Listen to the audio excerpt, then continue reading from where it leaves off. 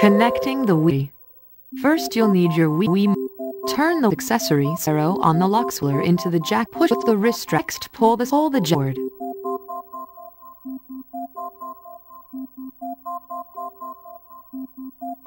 It over the bottom corners of the Wii remote, jing the access and forth.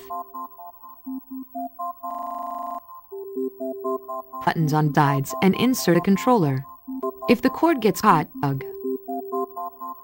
be sure to slide the switch up in the drawer to lock it into place through the wrap lock. If the wrap lock has a lock, be sure to click it.